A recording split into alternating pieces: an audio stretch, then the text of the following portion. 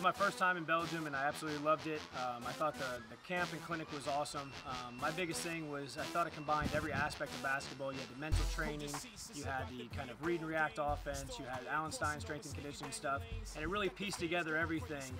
And for me to be able to come in here and kind of run the skill component and kind of show some of the things that I've been fortunate enough to do with some NBA players as well as high-level high school and college players, I thought that the audience really took it well. And the final thing, I thought the dinner stuff that we did last night was really, really cool because I finally got to connect with some of the people that I was speaking to.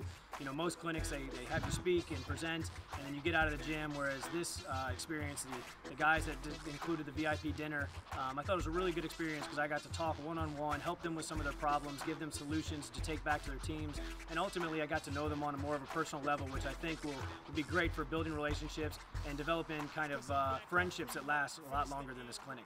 Cash on a free throw, a jack of all trades, play the 1 through the 5. This a Hall of Fame level, can't take a play aside.